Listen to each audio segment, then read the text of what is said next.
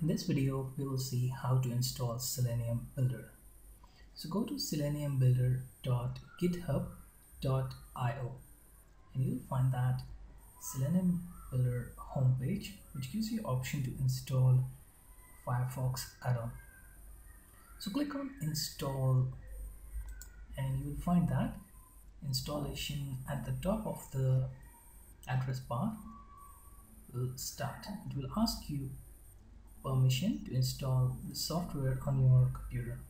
Click on allow and it will begin downloading the file.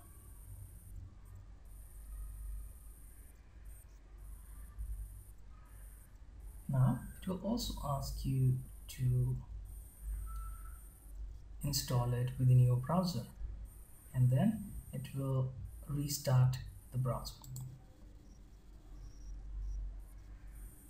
Now just click on restart now, which will reload the browser. Now the browser is restarted. Let's go to the slingshot menu and find this add-on. Inside developer tab, you will find Selenium Builder as launch Selenium Builder menu item. Click on that and you will find Selenium Builder installed.